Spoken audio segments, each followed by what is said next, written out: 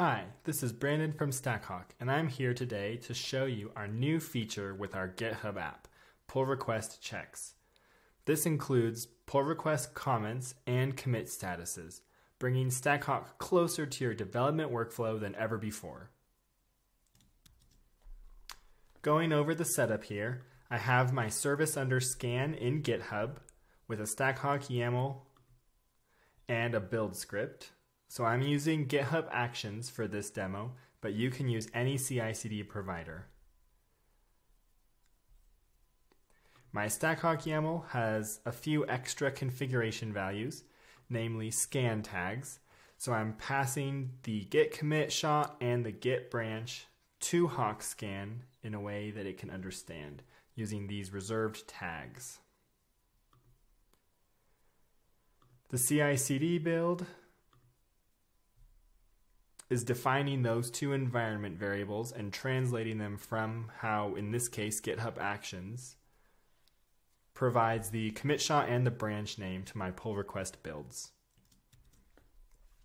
Over in the StackHawk platform, I have the official GitHub app for StackHawk installed and configured, so that means my StackHawk application is mapped to my GitHub repository. Back in GitHub, we will switch to a feature branch. We'll make a quick code change and we'll open a pull request. We'll commit to our feature branch and open up a pull request.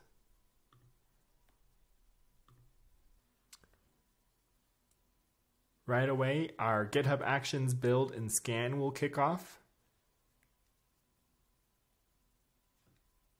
And before long, we should see HawkScan as a pending commit status. Here's our HawkScan commit status. This details link will take you right to the platform for that specific scan so you can follow along. You'll also notice that the two scan tags we specified are up here, so the commit SHA and the branch, so that way you can always track where a given scan came from.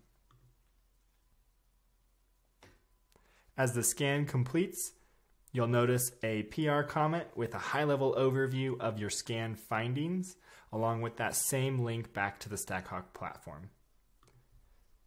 The scan commit status has also completed successfully, and you can still find the link to the scan here as well. Now let's simulate if there was a configuration error with your scan. So we'll come back to my StackHawk YAML on our feature branch. I will intentionally create a configuration error and commit that to our feature branch. We'll hop back over to our pull request. Our CI/CD build has already kicked off, so this will do the build and the scan with the StackHawk commit status soon to follow. There's our pending HawkScan.